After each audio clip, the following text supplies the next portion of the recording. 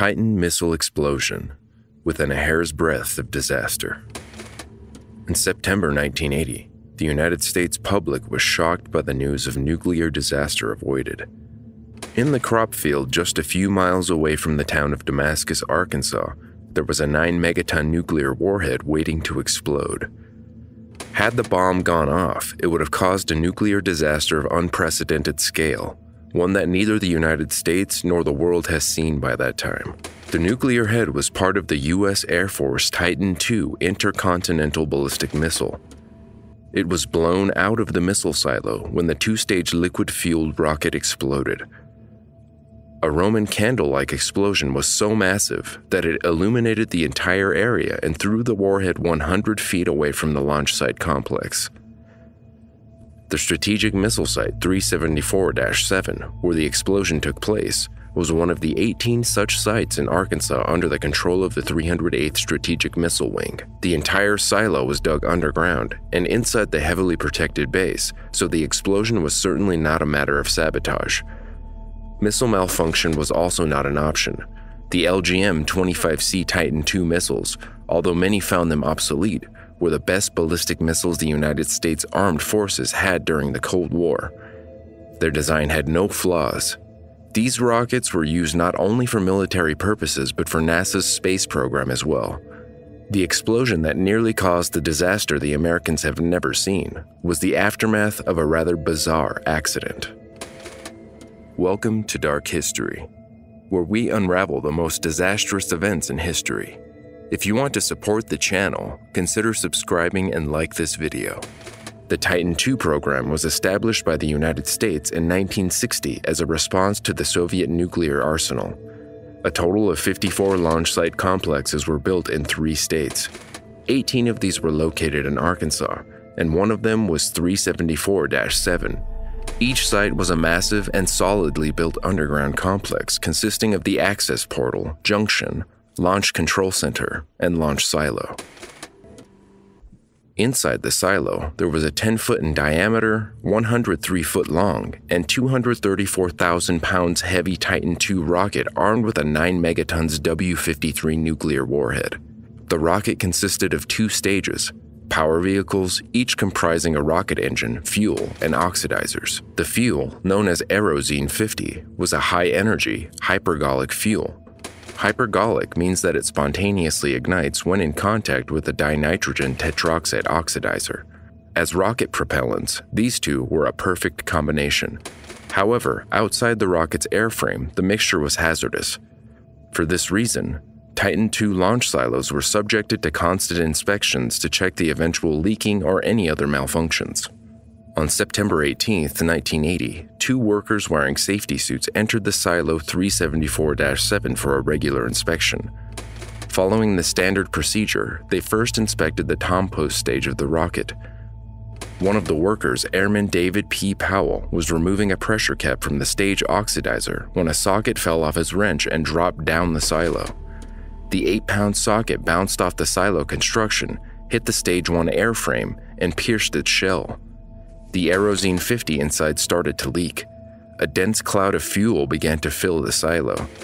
Let alone the fact that the fuel itself was toxic. If it came into contact with the oxidizer, it would have released a tremendous amount of energy. A confined space, such as a missile silo, would turn it into a gigantic explosion. Both workers immediately left the silo and sealed the blast doors at the junction. They ran to report the accident to the commander of the base. Aware of the danger of the situation, the commander had no other choice but to evacuate the base. The word of the accident quickly reached the commander of the 308th Strategic Missile Wing, who formed a potential hazard team. The Air Force police rushed to the site to seal it. As a precautionary measure, they also began evacuating civilians from the nearby farms and settlements. Everything was done by the book.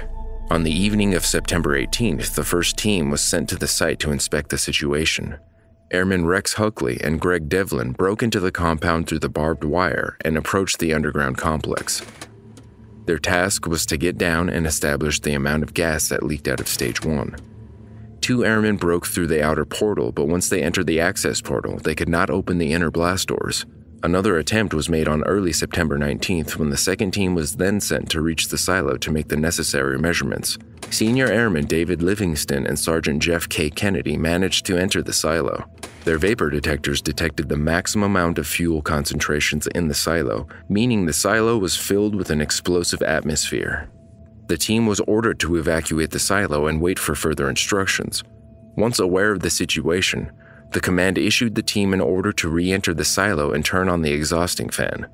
This, they believed, would reduce the amount of explosive gases inside the silo. Upon finishing his task, Senior Airman David Livingston returned to the surface to join Sergeant Kennedy. Just a minute after, around 3 a.m., a powerful explosion shook the area. A blast of fire broke through the 740-ton silo door and rose high in the air. It catapulted the Stage 2 part of the missile along with the warhead high in the air. Then, the Stage 2 exploded, lighting up the entire area as if it was daylight. The warhead landed about 100 feet from the launch complex's entry gate. Sergeant Kennedy was blown 150 feet away from the silo. He ended up only with a broken leg.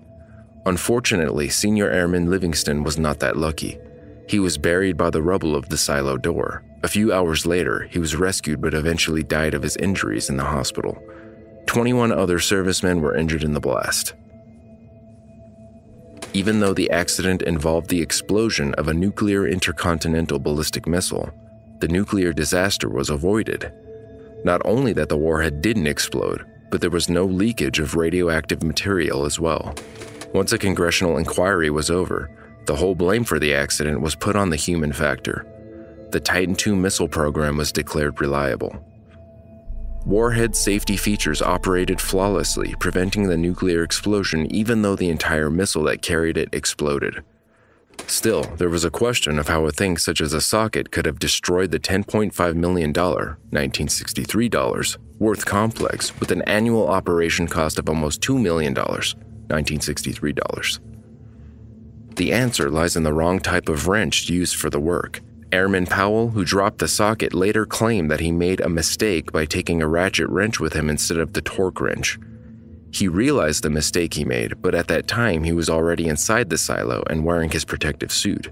Because he didn't want to waste time, he decided to use the wrench he brought. Once he opened the pressure cap, the socket simply fell off the ratchet and caused damage to the Stage 1 fuel tank, resulting in the entire silo being filled with rocket fuel. In such conditions, the explosion was just a matter of time. However, there is an opinion that a spark from the ventilation fan Livingston switched on ignited the fuel and caused the explosion. The cleanup operation of the Strategic Missile Site 374-7 began in October 1960. Once the site was cleaned and declared safe, the Air Force assessed what to do with the complex. Since the price of replacing the complex was 10 times bigger than the cost of demolition, the authorities went with the cheaper solution.